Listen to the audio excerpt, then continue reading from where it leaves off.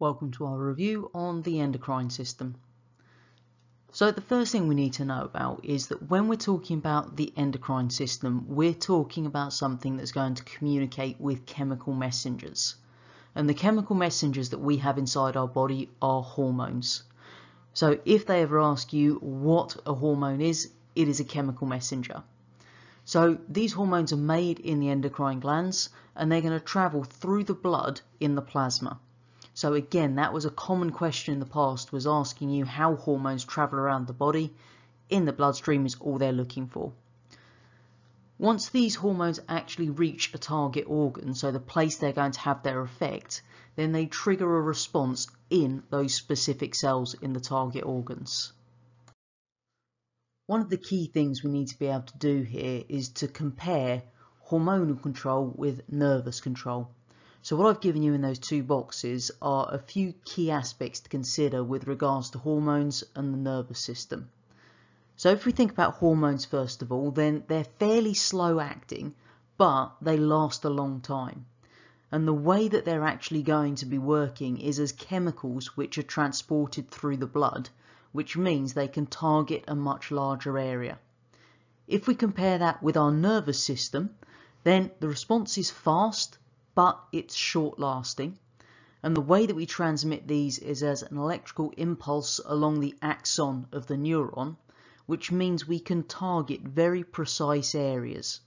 So make sure that you remember the differences between hormonal control and nervous control. As with all things in science, we do need to bear in mind that there are, of course, exceptions to this.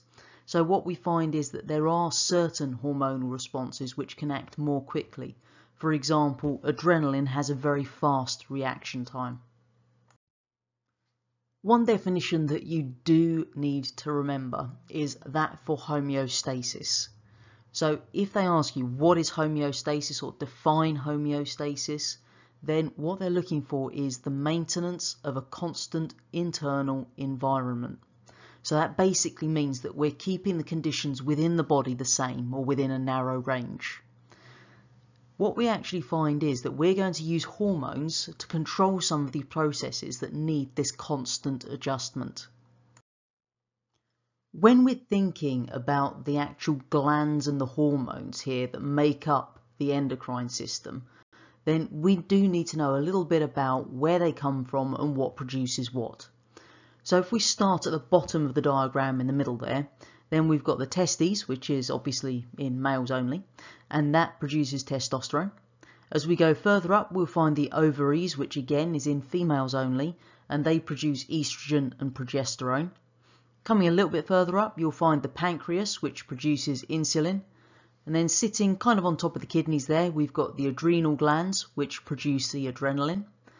Further up into the neck, we find the thyroid gland, which produces thyroxine. And then into our brain, you'll find the hypothalamus and the pituitary gland, which produce hormones that regulate the production of other hormones. So make sure that you can recall the names of these different parts of the endocrine system and the hormones that they produce. So you need to be able to label them on a diagram because that has come up as a question before.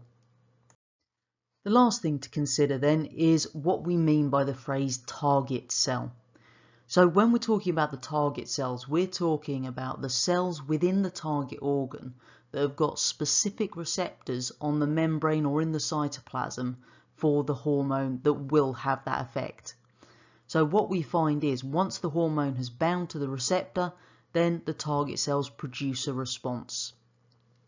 The key thing to remember here is that the actual target cells have these very specific shaped receptors for a particular hormone. So if you look at the diagram at the bottom there, you can see we've got hormone A is circular and hormone B is triangular. And then if you look at the cells, the one on the far left is the target cell for hormone A, because the receptors there would match the shape of the hormone. The one on the far right is the target cell for hormone B, because it matches the shape of the hormone there. And then in the middle, we've got a target cell for both hormones A and B, because it has receptors for both of them.